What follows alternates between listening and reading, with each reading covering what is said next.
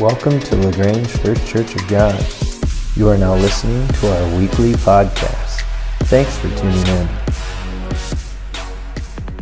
For everybody in this room, when you hear the word priesthood, you may have a lot of different thoughts, a lot of different connotations, but without a doubt, as much as we like being called redeemed children of God, the righteousness of God, and all these more than a conqueror, an ambassador, all these things that we take on this new identity in Christ, all these things that we were made once Jesus Christ saved us from our sins, one of the identities we took on is being a priesthood of the saints. So I want to talk about that. But to start off with, I kind of want to back up. For those of you who don't know, I was in Texas this last week. And I'm part of a learning cohort over the next couple months, and there's like 9 other pastors and myself. And they're from Portland, Washington, Illinois, everywhere. They're just from everywhere, okay? And it comforted me to know when we all got together in Houston, Texas last week that all of us are messed up people. We don't know what we're doing. So that made me feel good. But I have never actually been to Houston other than to change flights before. Did you guys know Houston is like the 4th biggest city in... Yeah, okay, some of you did that. I did not know that, okay? It is huge. And did any of you know it was like really close to the Gulf? I did not know that either. And so it was very hot and it was raining all the time. And people were like, how was Texas? And I'm like, it was miserable. They're like, well, it was 16 here. I'm like, and it rained the whole way. But maybe give you some more context to that, okay? To try to save you all money, I'm like, Sheena, put me at a hotel where I don't have to get an Uber or rent a car, and so I can walk to the place where we meet, which was about 4 blocks, about 2.5, 3 blocks over. So I was like, I'll work every day. Well, the problem is it didn't rain every day, it monsooned every day. Okay, like I'm talking like if we built an ark, we probably would have been okay. And I thought with my trusty little, that little fold-up umbrella you carry with you in life, I was like, this will be my Noah's staff the whole way. And I woke up the first morning, and after I got in the night before, I walked over and I shielded myself, and I got in, I had rain all over my face, and I hoped that the rain would deflect my profuse sweating. Okay, I was like, I don't want people to know that I don't know very well that I'm a profuse sweater. Those of you who are visiting, I sweat a lot, okay? So I walked in and blamed it on the rain, even though I was just sweating all the time. Well, when you get into these types of groups, you get into like these general ideas, and they break it down to practical ideas, and then you all whine about your problems, okay? And this is like a 10, 12-hour day. Well, after this whole long day of all of these things that are going on, okay, they decide, we got to take everybody out to dinner. The problem is that this monsoon fully hit, okay? It's raining hard. And we're just getting bound like about 2-3 blocks to this Mexican restaurant, which has been like 2 blocks straight over from my restaurant, or from my hotel. So we get down there and we kind of fight the rain with my little, umbrella, and I kind of get down there and I make it in, and everybody's there, and they're like, why did you not take a cab? I'm like, I'm cool, man. I got my umbrella, And so then, as it's going, have you ever heard the rain, and then you heard it just like, you know what I mean? Like machine guns on the roof type deal. Well, it continued to do that. And most of us know in our lives when, the machine gun comes down, you're like, it'll stop. Right? It'll stop. The problem is it don't in Texas. Everything's bigger in Texas. Even the rain is bigger in Texas. Now, if I've been with you for 10 or 12 hours talking about job stuff, functional stuff, personal stuff, and I don't know you, I don't want to talk to you anymore about Mexican food. And it had gotten so bad, everybody's calling their Uber. I'm like, I don't need an Uber. I got my trusty umbrella. And I'm like, guys, I just got to go. They're like, just share. Just wait. A lift will come. I'm like, no. I'll make it. They're like, Ben, you really should. I'm like, no, I can make it. And so I got out and I got my umbrella. And have you ever just like immediately took a step into any scenario in life? Maybe it's a relationship, maybe it's a job, or maybe it's the Texas rain, and you thought, I have just made a bad idea. So much so that there's no going back, because I'm too prideful to go backwards.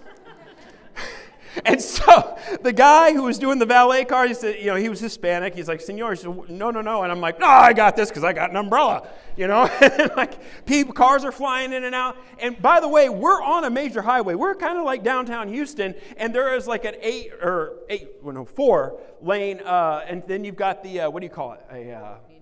Medium, yeah, like a boulevard, like a medium thing. And so I get out, and what I thought would be puddles, as soon as I stepped in the water with my one pair of shoes, the puddles were pools. And I'm not kidding. And I was like, oh no, I only have one pair of shoes.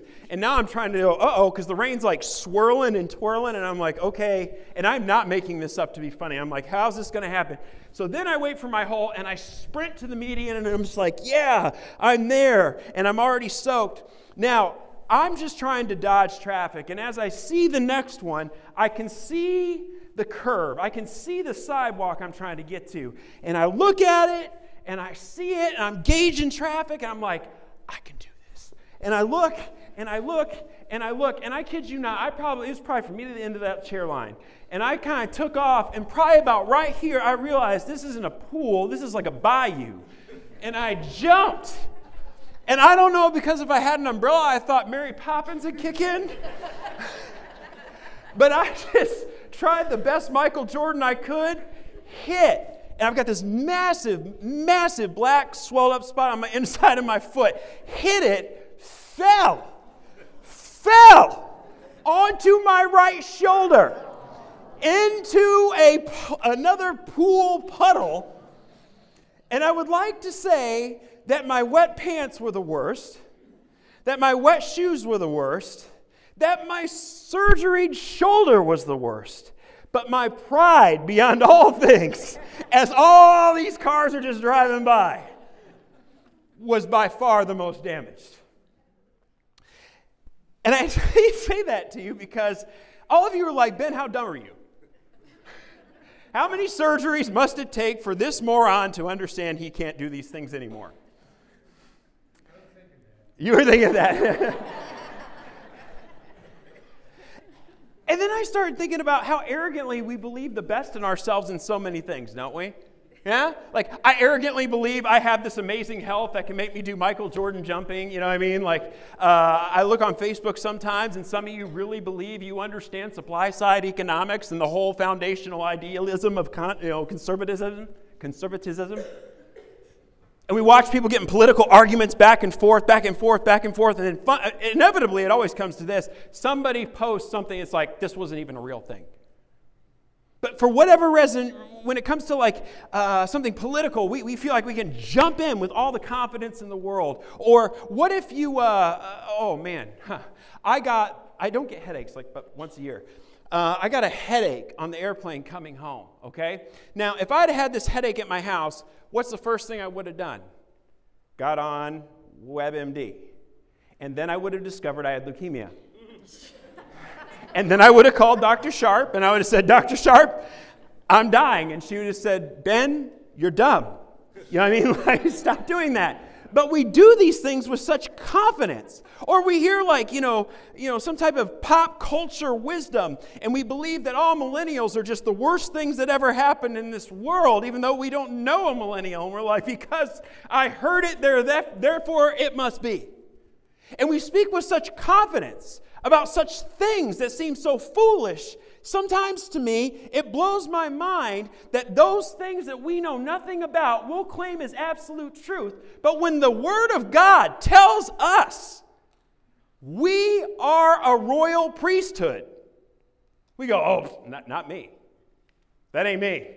That's for Pastor Ben. That's for the person who teaches Bible study. Have you ever done that before? You're like, no, that part does not apply to me. I've done that.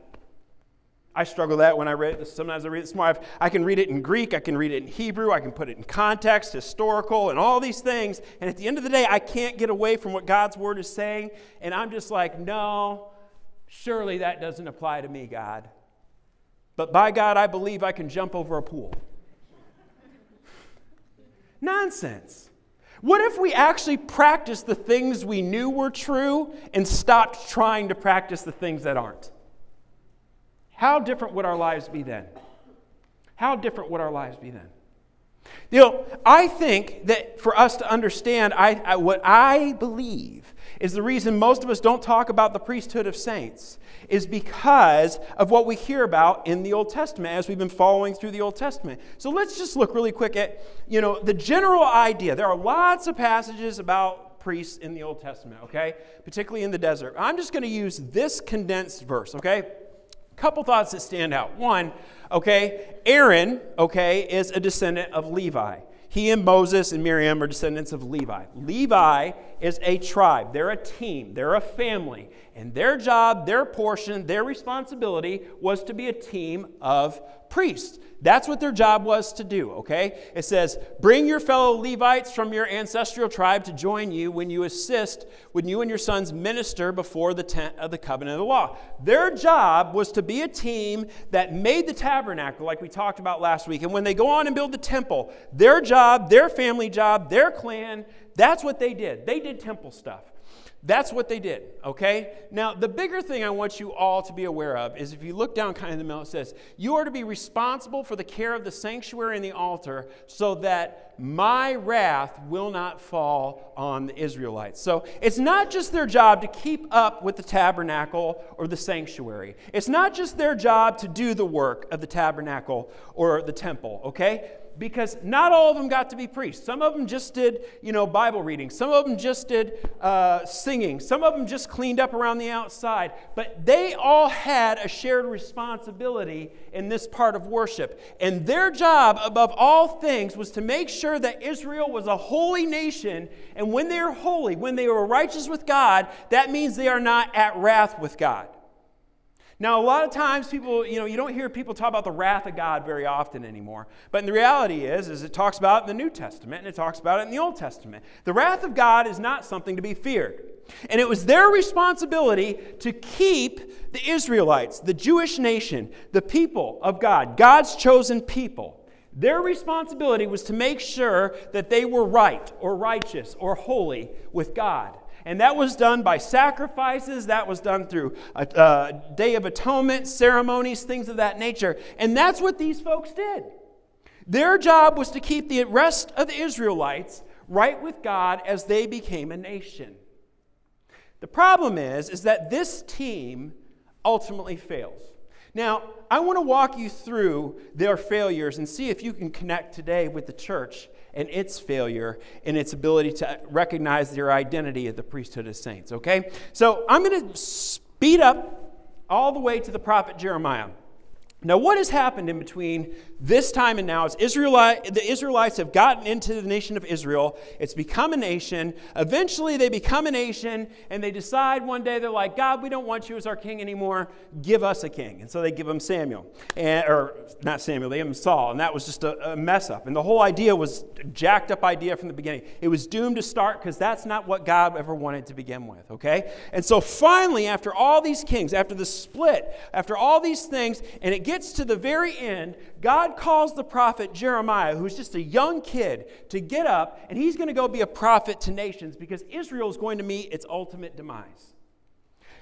But he's going to start with his home people in the land of Israel. And do you want to know who the people he was fighting with the most as he was trying to preach his message of repentance? Do you want to know the people that he fought with, the people who got in his way, the people who continued to make everything obstinate to him were? It was the priests. So I want you to see this. Let's just look at the first couple chapters, okay? Jeremiah chapter 5, they, the priests, have lied about the Lord. They said, he will do nothing. No harm will come to us. We will never see sword or famine, okay? This is the ultimate non-offensive gospel. Some churches you go to, you'll never hear the word sin because they don't want to offend seeking people who are coming in, okay? We choose to be a church that says sin is sin, and your sin is going to send you to hell. Okay? We need forgiveness through Jesus Christ to obtain eternal life. That's who we are. If that sounds judgmental, it's not me, it's the Bible. Take it up with God. Okay? But these people have somehow finagled it. And we see that type of stuff in some, not all, okay, some congregations throughout today. We see it on some TV today. Not all TV preachers. There are some I think are fantastic. But some, they really are like, no, God's not mad. He loves you. He loves you. You can over-abuse the word love to the point where it sends people to hell. And that's why Jeremiah is called on the scene, because the priests are giving him bad information. The priests are going there saying, God's not going to do anything to us. No harm's going to come onto us. We're not going to see the sword. We're not going to see the phantom. Everything's going to be awesome. If you ever find yourself in a congregation where you don't feel some type of conviction, some type of push to draw you closer to God, I would say run. I would say run. And it's not because we're trying to be Bible thumpers. It's not trying to be, condemning of people. That is the last thing we want. We're supposed to speak the truth in love. But sometimes love is telling you you're doing the wrong thing. What if we raised our kids and never told them they were doing anything wrong? Corbin, way to break the window. Fist bump. Reagan, I'm so glad you tore all the toilet paper all throughout the house. Thank you. You have a career in decorating. What if we said that? But religion's good at that, right? And then it says in the next chapter, it says, they, the priests, they dress the wound of my people as though it were not serious. So they dress their sin. They tell them about their sin as if their sin is not serious. And they say this, they say, peace, peace, they say, when there is no peace. They go around and they say, your sin isn't bad. You're just so snug. Oh, let's have a love fest. Let's have a love fest. No, don't offend them. Don't offend them. You're not offending people to hell. That's what's happening here. Okay? And the idea of peace is what? The opposite of peace is what? Wrath. Wrath.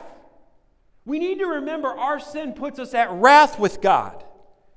Why do we think we call Jesus the Prince of Peace? Because he came and brought us peace. Or a fancy theological term is he was the propitiation for our sins. It means he took on our sins so the wrath of God may be satisfied in Christ Jesus.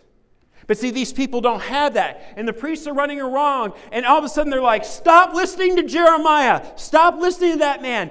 He keeps telling you bad. I keep telling you peace, peace, peace, peace, guys. Peace. It's all good. Next chapter.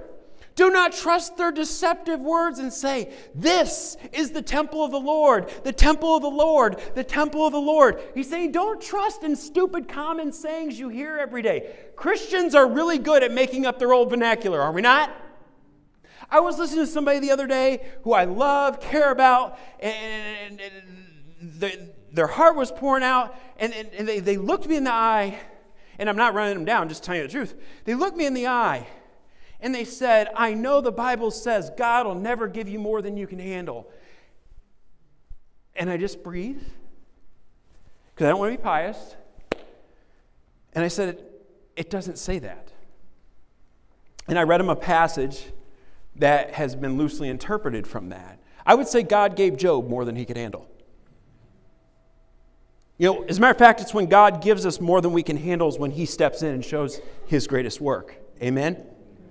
But we rob God of doing his greatest work when we start lying about who our God is and saying God wouldn't allow this to happen. And yet they're saying, oh, but we've got these, happy sayings. We've got these potholder verses. We take all these verses out of context. And da-da-da-da-da-da-da. We put it on potholders and carpets and pictures and T-shirts. And all that works for you because it makes us feel good. Because at our core in our sin, we're consumers. And Israel's falling into this. And you know what? I got to be honest with you. It's much easier for me to get up here and be funny than it is for me to get up here and tell you the truth. Because by the end of the day, someone isn't going to like me. I just pray and hope that you can channel that towards God. And then finally, Jeremiah has to continue to give the same message over and over. Doesn't it drive you nuts when you hear me or another pastor give like the same sermon? You're like, I heard that last year. I heard that. At Howe Military, we had to go to chapel every single day, every Sunday. And every single Sunday of the year, it was the same sermons over and over and over. And you know what? This is literally what Jeremiah is doing. He's coming again. He's saying, they dress the wounds of the people as though it were not serious. Peace, peace, they say, when there is no peace. He's saying this religion has been completely misleading you from the beginning. They keep telling you it's all good. They keep telling you to not focus on the sin. They want to be liked by you, because at the end of the day, we all want to be liked. But what's more important is we want people to be known by Jesus Christ. Amen? And if we want to be liked more than we want people right with God, then we have a problem. And you know what? This message made Jeremiah extraordinarily unpopular. So much so, they threw him in a sewer, basically, common day. They threw him in a cistern. It's like they threw him in a sewer. They're like, we don't want to hear any more of that because that doesn't make us feel good. That doesn't make us feel good. And so, inevitably, after they continue not to listen, and they continue to allow these priests to mislead the people, to keep Israel from becoming the holy, righteous nation they were called to be. This is what God says. And then the Lord said to me, do not pray for the well-being of these people. Although they fast, I will not listen to their cry. Though they offer burnt offerings and grain offerings, I won't accept them. Instead, I'll destroy them with sword, famine, and plague. But I said, alas, sovereign Lord, the prophets kept telling them, you will not see the sword suffer famine. Indeed, I will give you lasting peace in this place. And so Jeremiah's in this battle. God comes to Jeremiah. He's like, stop praying from him. Stop praying for him right now. Could you imagine if I woke up this morning, I was like, hey, Tina, guess what? God told me to stop praying for you. How would you feel? You'd probably want me fired, right? You're like, what kind of loving pastor does that, right? And yet that's exactly what he's saying. He says, don't pray for them. Don't listen. When they pass the offering, I don't care if they give $1 million in the plate. I find their worship to be detestable. I'm going to bring the sword, and I'm going to bring famine. And even though their priests, their prophets tell them that I'm not going to do that, guess what? I'm God, and it's happening. And it's happening. And it does. Imagine that. God can be trusted at His word. Amen. That's what happens. So far, you're like, this is not fun, Ben. I know. But this is our God. And sin is serious. And He expects holiness from us. Are you starting to get now why when we don't take the priesthood of saints so seriously, why you see such ineptitude in churches across America? God has a huge responsibility and a high expectation. However, being a merciful God, everybody say merciful. Merciful. One more time.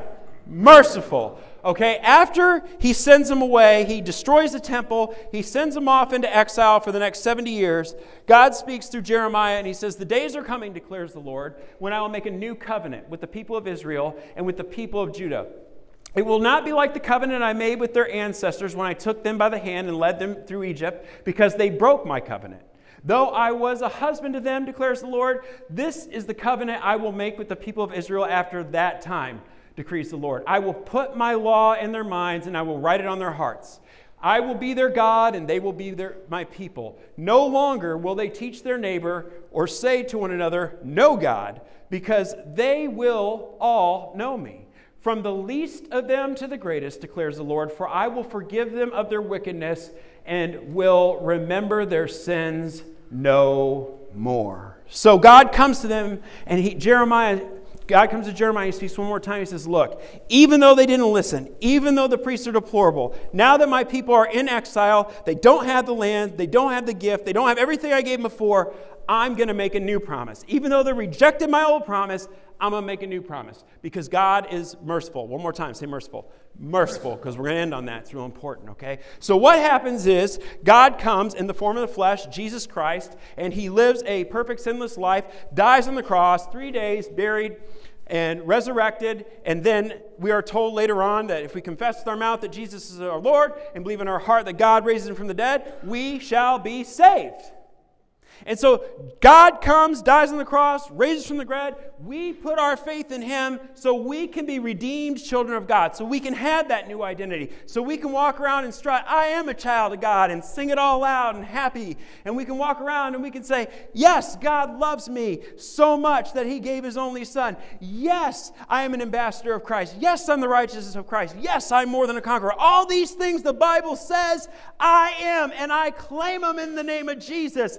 Praise the Lord. Then why aren't we talking more about the priesthood of the saints? Because that's also what he calls us to. And so now, with that set up, for just a few minutes, I want you to stop, look with me, and open up, if you're not there, or in 1 Peter chapter 2, just 2 verses, 9 and 10. On what the priesthood of saints is, what God expects from us. What is this thing that we now are all priests? It's not just for a little team. We are all on the same team if we are redeemed children of God. We are part of the priesthood of saints. Now, this is the Apostle Peter writing to what we would call like a diaspora, a group of believing Jewish people who are scattered out throughout the land, because imagine that. They put their faith in Jesus Christ and life got hard. But remember, life gets hard so God can step in. Amen? Amen. All right. So it says, as he's talking about this, he's stopping and reminding them of their heritage, but he uses very specific terms that we cannot run away from, that we must remember.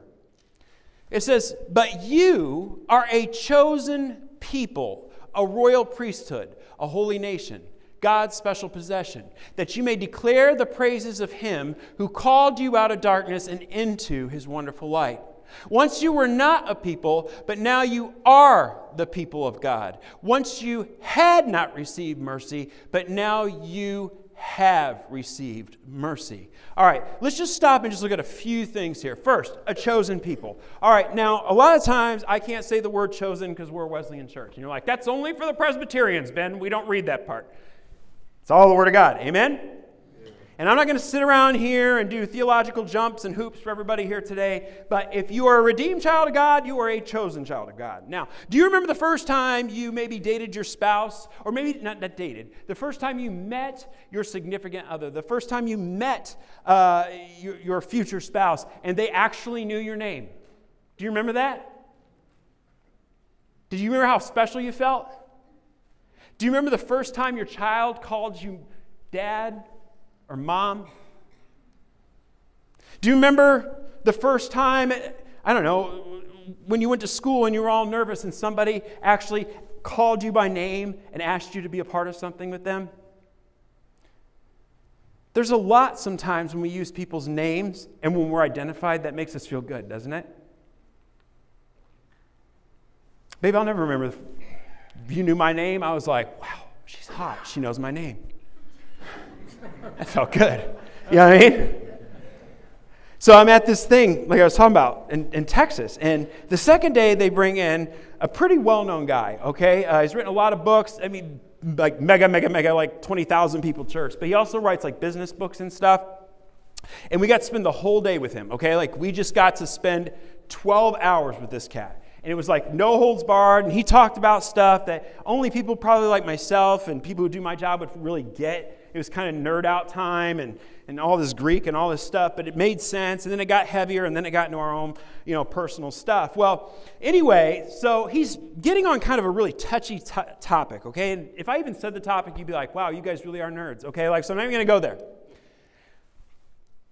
But he could see that some people this point wasn't registering with. It was just like, it wasn't hitting. Now, it hit me, and so I'm just like, I got you. Yep. And so all of a sudden, he's like, hey, Ben, would you come up here for a minute? I'm like, oh. He knows my name.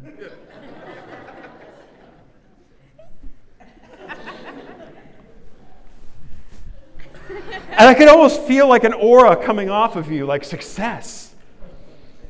Not really. Just that one moment, I felt so good that Larry Osborne knew Ben Stuckey. And I'm thinking about it, like made my day. And as I'm going home with my little umbrella, right? I kid you not. The second block where I almost turned, all of a sudden it hit me. It just like God himself. Boom! Why don't you care when I acknowledge you?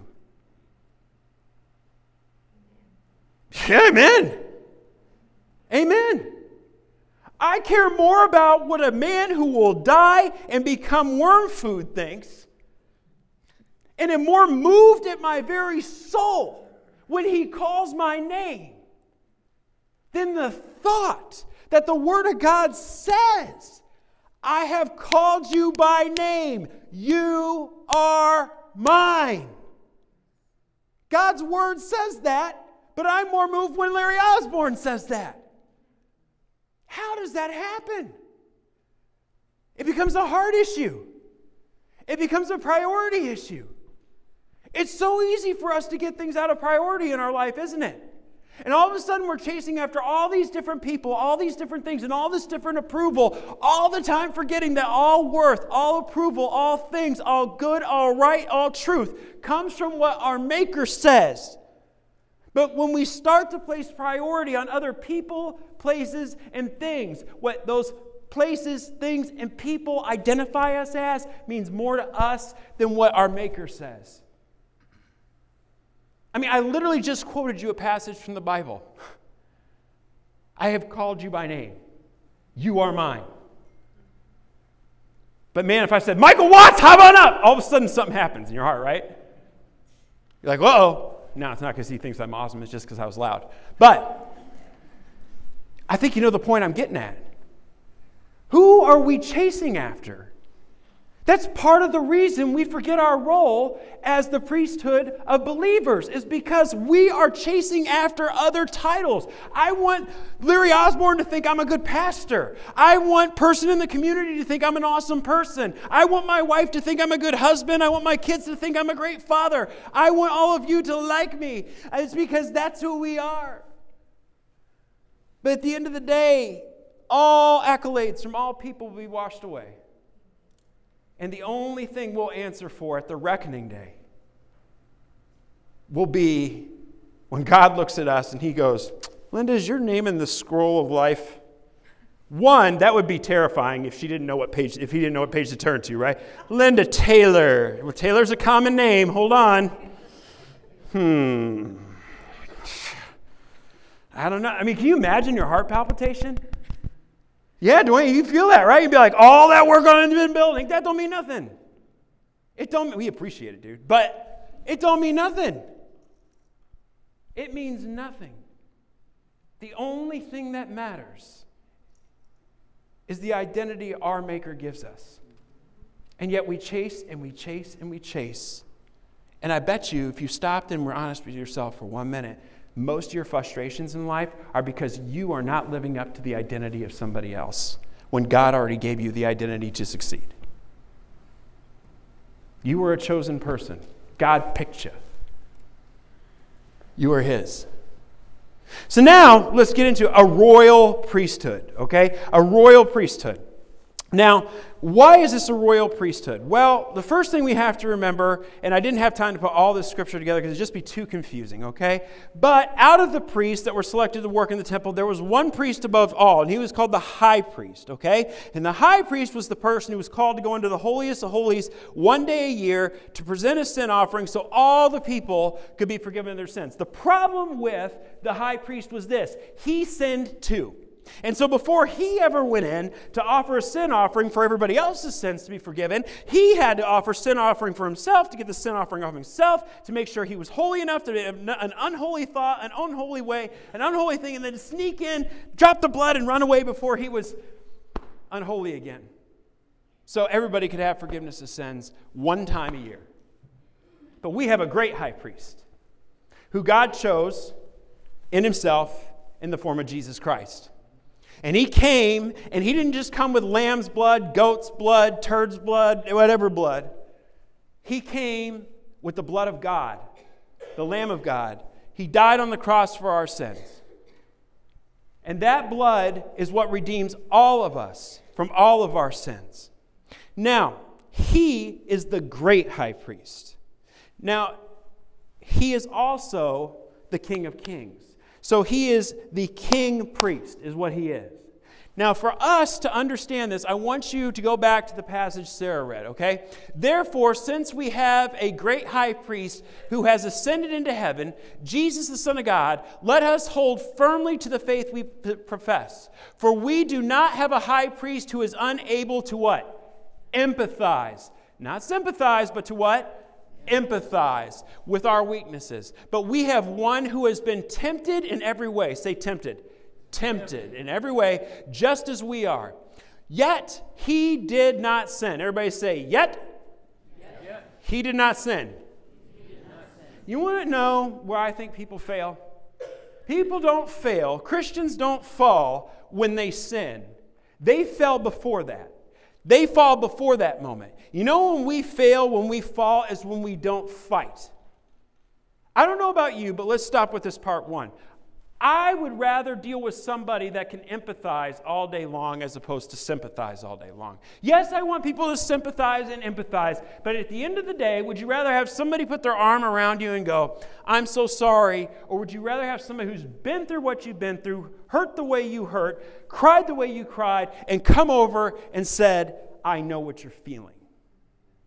See, that's empathy. And see, we have a great high priest who has been tempted in every way. You go, what do you mean he's been tempted? Read Luke 4. Read Matthew 4. He was tempted with his deity. He was tempted to do miracles he shouldn't. He was tempted to go against the Word of God. He was tempted in every way all of us have ever been tempted, and he can empathize with that temptation. But what's more important is this. He didn't give in to the temptation. And I believe that all of us end up foregoing our identity, foregoing our sin, foregoing our righteousness, because it's not because we sin, it's because we stop and we don't even go to the great high priest. We don't even go to him to ask him for the strength so we do not commit the sin. We don't even engage in that battle. We just go, I'm tempted, let's do it. I'm tempted, I don't want to. Let's do it. Come on now. That's how I sin. That's exactly how I sin. I don't even stop and think that I have a great high priest who totally has learned to overcome this. He knows what I'm feeling. He knows what I'm thinking. He knows my desire to do wrong, and he knows my desire to do right. But instead of saying, Jesus, this is how I feel, have mercy on me, I should have no shame, because it says go boldly to him. God, help me overcome this. I go, I shouldn't, God, I shouldn't, God, I shouldn't. Ah! Is any of that your spiritual battle, or is that just Ben's? I do a lot of in my spiritual battles. You know, I think that a lot of us forget we have a great high priest that we can go to. I don't know about you, but it makes me feel quite comfortable that Jesus understands what it's like to be tempted, and he understands how to overcome temptation in the process. Because every time I've ever gone, to the other side, I have never gotten what I was searching for. Have you? We always end up back on our knees, sorry, praying, repenting. Not living the life of victory in Christ Jesus he wants us to have, because we don't engage in the battle. We just give ourselves over before the first shot's ever fired. And yet we have this great high priest we could give into, or we can give ourselves over to, who understands the nature of that temptation, who understands the hurt in that temptation. And we need to give ourselves over to him before we ever give ourselves over to that. That's part of the power of the priesthood. So then, you're a chosen people, you're a royal priesthood. I'm going to skip holy nation. And this is the thing. Now, so this is what you are. Chosen priesthood. Royal nation, called people. Now, what is it a priest does? Well, they declare the praises of him who called you out of darkness. Hey, I got an idea. I'm going to count to 3. 1, 2, 3.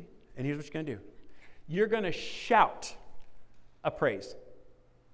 That's what you're going to do. I'm going to count to 3. Because if you're a priest, what are we supposed to do? That we may what? Declare. Not whisper. I'll do it in a prayer circle. I'll text Jason. I'll tell my wife later. No, we're to declare. We are to declare. So I'm going to count to 3. And I want you to, I know people are like, come on, Ben. We're priests. We declare. Amen? We declare. So if that's our job, then I want you on the count of 3 to declare the praise of Him who called you out of darkness. Declare a praise. 1, 2, 3. All right, good. I have no idea what that was. It's ayahoya. Okay? That's great. That is fantastic. I love that people have praises to declare. And if you don't have a praise to declare, that's okay. We're going to get to that in a moment. Doesn't mean you aren't part of the priesthood of believers. Just means maybe we haven't taken a stock of our lives. Maybe you're in a heavy season of life right now, and it's hard to find those praises. I've been there too, okay? Or maybe you do like some people, like, okay, I know the Jesus thing is I woke up this morning and I know His mercies are new every day, but you don't believe it. You're like, I'm going to go home. My house is going to be a mess. The kids have already tore this up. Toilet's plugged. No food. Kristen didn't go shop. No, she did. Okay. But that's what goes on in our heads. Now, if you don't have some, let me remind you why we called to gather together. Why we gather together. And we gather together as saints so that we may spur one another on in good deeds. So I want to read something to you that was given to me last week, right when I was done. It says, Dear Celebrate Recovery staff and associates. So that's a ministry that Jim Warner, Brandon Lambright, and Jerry Hicks lead. Jim Warner oversees it. Brandon Lambright sees the Wednesday night. And Jerry Hicks runs the program on Saturdays in jail with other people. My name is, I don't know if I should give the name. And I am writing you to thank you for providing your program and services to LaGrange County Jail. Because of your program and my Lord and Savior Jesus Christ, I was able to overcome the devastating effects and emotional trauma of my best friend's suicide. That I had the misfortune of being the one to discover it. The effects of that discovery traumatized me and drove me into a downward spiral of drugs, drug addiction, and my current trouble with the authorities, which caused me to lose my everything, my job, my house, my freedom. That drove me even deeper into a deep, dark depression. That was heading me on a course with the same ending as my best friend. But after my arrest, I turned to Christ for comfort and peace, and He led me to you, Celebrate Recovery. And with your help, I have been able to face my problems and my fears, to talk about them openly with others in similar problems, and to discover a new life for me, not my old life that was torn into pieces, but a whole new life. As a new man with a new purpose and a new future, where only before I could see death and darkness, now I see light, joy, and peace like never before. So I have taken pen into hand, and thank you personally for this new beginning, start on life. I thank each and every one of you for making this possible. I thank you from the bottom of my heart, and I pray to God for all of you, for all that you have done for me, and for all the lucky souls that have been helped in their time of need in their life's new journey. I feel so lucky and blessed that you have entered my life when you did. Thank you again and again. God bless, and please continue in your life-saving quest to help all of us that are in the need of your most excellent services. Thank you, and God bless.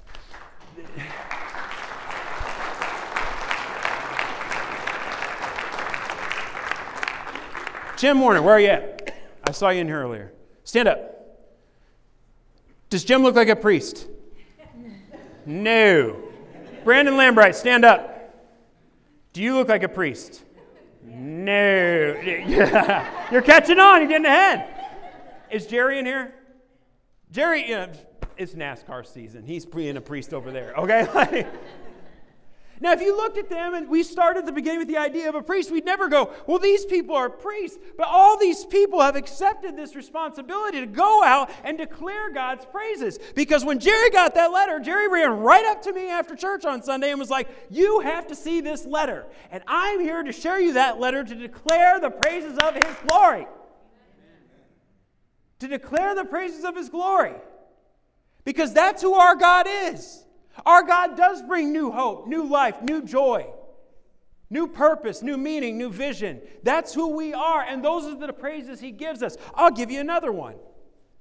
So last week, we had a couple baptisms.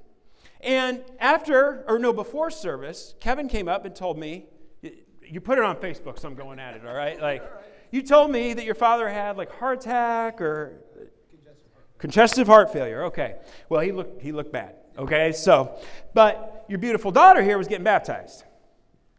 Now, I don't know about any of you, but if I was a parent or a grandparent and my child was baptized, whether I was a believer or not, I'd want to be at that baptism, wouldn't you?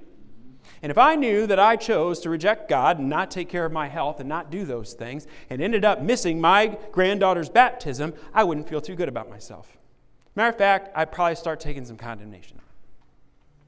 But Kevin asked, so I shall go, because Kevin jumped in, and Chandra have jumped in head, feet, and first, and all of it, and they've gone, and I'm like, yeah, I'll go for you. So we go down, we sit, and I'm in Kendallville Hospital, and I'm meeting a guy I've never met before, and we tried to talk for a minute, but everybody was, you got a loud family, dude. So like everybody was super loud, and finally I'm like, can everybody leave? And so everybody left, and I asked him, I said, will you tell me how you feel about God? And all of his jokes, all of his sarcasm, all of his ha, and the real person came out. And tears come out of a broken man.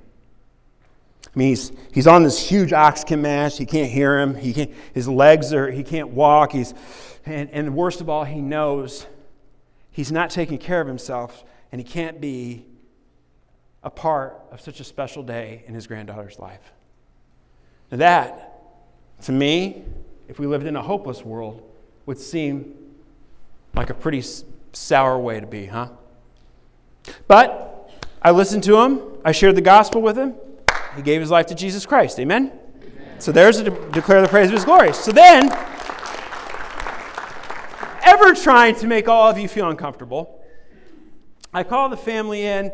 And I had told him, I was like, today's a bad day. You want to make a bad day into a good day? You want to see how God makes all things new? You want to see how today His mercies are new? He's like, yeah. I'm like, you want to get baptized? He's like, yeah, let's do it. I'm like, awesome.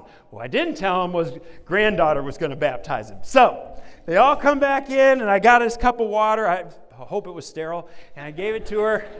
I was like, you're going to do the baptizing. Now you feel awkward, right? But remember, you're a priest.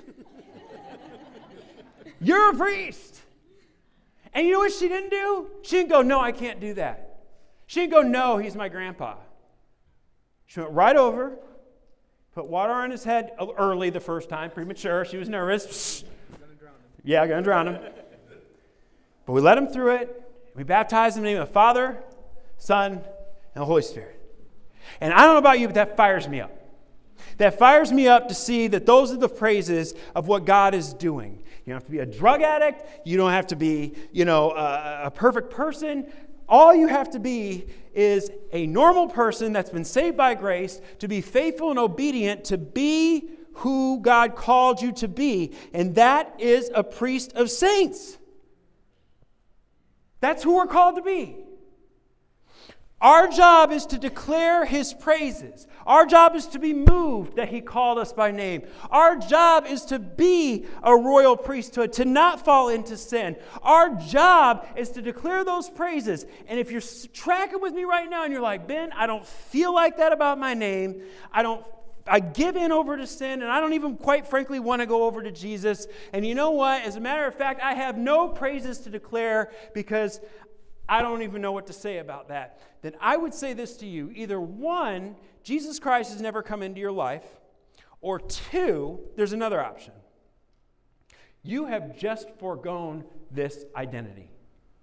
And what has happened is remember when I talked about mercy? Remember I said we'll come back to that? What does it say at the very end? It says, once you were not a people, but now you are a people of God. Once you had not received mercy, but now you what? Have received mercy. Well, this is the whole thing. That end is what charges up the beginning. Okay? It's because of the mercy of God that makes me want to do things. I'm not just inspired by the love of God or the grace of God. I got to be honest with you. I'm inspired by the mercy of God. The idea that I deserved hell and didn't get it anyway inspires me. It moves me. And you're like, oh, my God's not to be feared. You're probably at a place where they're going, peace, peace, peace, peace, peace. Oh, we have a holy God. We have a holy God. Yes, He's loving. Yes, He's merciful. Yes, He wants all people to be saved. But yes, He also finds sin utterly offensive.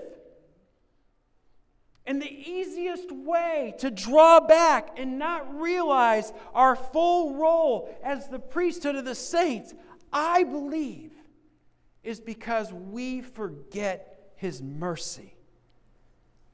We get so caught up in all the good things. I coached Little League. My kid made honor roll. I smelled better today. You know what I mean? Like whatever you come up with.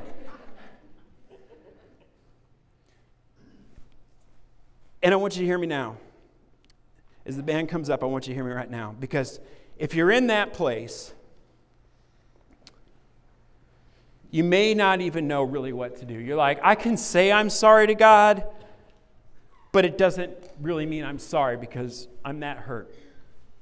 As many of you know, I am still a hugger in training. Sometimes I just don't know when. Jason's given me some great coaching sessions, bro. Well, one of the things I've been doing recently is I have found that a hug will cover a multitude of sins or cause a problem. Yesterday we were going to my kids, to Corbin's basketball game, and we walked into a gym full of people. And as we're walking in, and I mean, there's just people everywhere. You're doing that like cattle shoot thing, and somebody just grabs my coat and pulls it, bad arm, pulls my arm. And I turn around and we lock eyes, and I'm like, don't know this person. So you know what I've been doing recently if I don't know you? I just hug you. And I'm like, ha! And it was about that point I could feel fingers in my chest. And I let go, and she was like, okay. Didn't know we were huggers. I'm like, no, I'm really not a hugger. I'm just practicing. I still don't know the appropriate time to hug. Sometimes I do, sometimes I don't. But I went at it anyway. And what's to say I was wrong? What's the worst thing that happened? I hugged a 70-year-old woman. Right? I think most of us are simply too afraid to accept the idea that God called us to be a royal priesthood. God caused us, saved us, redeemed us to declare the praises of His glory. And if we just stopped for 1 minute, meditated on the mercy that He showed us by not giving us sin and death, but by giving us godly people in our life, by giving us the gospel, by giving us His Spirit, and by all of those things, we can't help but be multiplied into the future. And if you don't know where to start, the best thing I can tell you is this. We have a great high priest who could what? Empathize. And we had a great high priest who did not want to go to the cross. Remember that part? Remember that part? On the night He was crucified, before He went into Gethsemane and He fell down. And the ultimate temptation was to do what? Not the Lord's will, but His will. But what did He say? But not my will, but your will. I ask in the name of Jesus today that God would give you the strength, that God would give you the faith, that God would give you the courage to call upon Him now and declare not just the praises of His glory, but to call yourself the priesthood of saints. And if you stop for 1 minute, and I'll ask you to stand up right now, and you stop in just silence before the band takes off and think for 1 moment about when He saved you, about when He came into your life, and that joy that you had where you were running, doing everything you could to keep up with Him because you were in love with Him. If you've fallen so far away from that, today is the day where you can turn around and say, I'm sorry. And when you declare the praise, when you declare your identity as the priesthood of saints, then you go about declaring more and more good, because that's who our God is. So today, just close your eyes for a minute. And I want you to think, where are you? Are you a priest that's doing all you can? Are you declaring? Are you moving? Are you a priest who's fallen back because you've forgotten God's mercy? Or did you never have Christ in you? Has that never been a part of your life? If so, that can be fixed right now. That can be fixed by coming forward and talking with one of the pastors so you can accept Christ into your life and join the priesthood of believers. But for those of us today who are a part of the priesthood of believers, our job is to declare His glory. And so, before they take off, I want you to think of one praise to declare. And we're going to sing this song, "Oh, Praise the Name." And as you're praising the name, I want you to think about that one thing where you can declare God's glory.